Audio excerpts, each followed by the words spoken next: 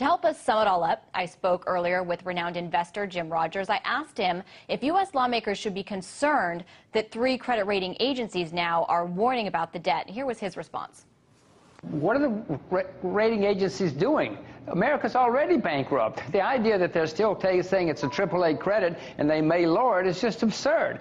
These rating agencies have been wrong about nearly everything for the past 10 or 15 years. Don't pay any attention to them. The U.S. is in terrible trouble. Congressmen should be worried about that, not what the rating agencies are saying. So what should U.S. Congress do about the debt ceiling? Should they raise it, or should they just not worry too much about defaulting?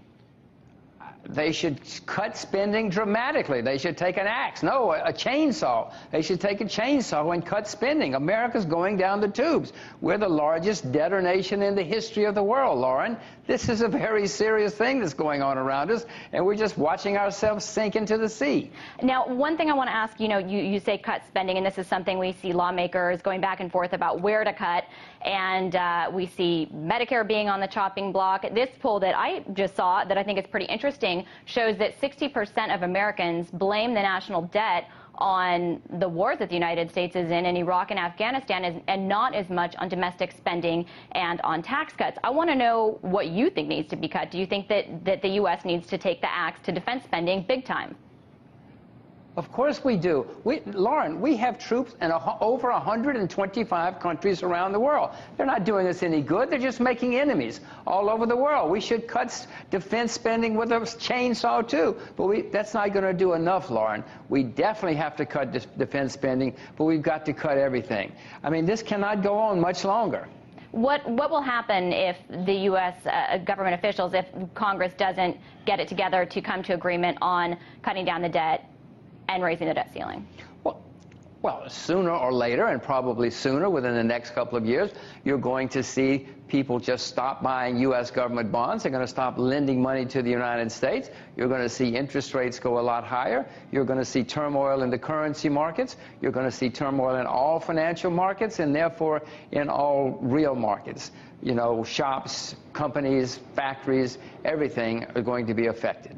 What about near term? You know, China is something that you know quite a lot about, and they're saying that the U.S. is playing with fire if it defaults on its debts. China holds, obviously, a huge amount of U.S. treasuries. They're the U.S.'s largest foreign creditor. They want assurance that they're in safe hands. Does the U.S. owe that to China?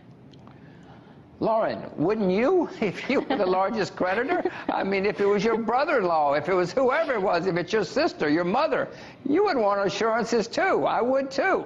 I wouldn't lend any money to the United States government, and I'm an American citizen. Of course not. I mean, America's in serious trouble.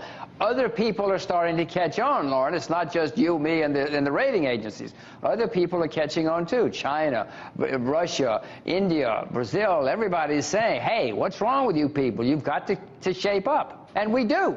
Do you think that these countries will actually stop buying U.S. debt? Yes, eventually. They're already starting to cut back. As you probably know, the Chinese and the Koreans and some other countries are lending less to the U.S. now than they did before, and eventually they'll just stop flat out. Now, one of the things that is a real issue and a sticking point also between countries like China and the United States has been the U.S.'s policy, the Federal Reserve's policy, I should really say, of quantitative easing. They had the second round of bond buybacks, which is now scheduled to end at the end of this month. Ben Bernanke spoke earlier this week, made it sound like there wouldn't be another quantitative easing program. I want to know what you think is going to happen, and also what will be the effects if there isn't more quantitative easing on the financial system globally.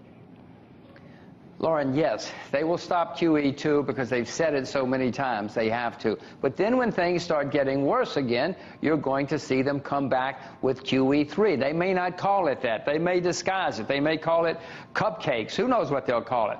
But it's coming back. So keep your eyes out for cupcakes. That was renowned investor Jim Rogers.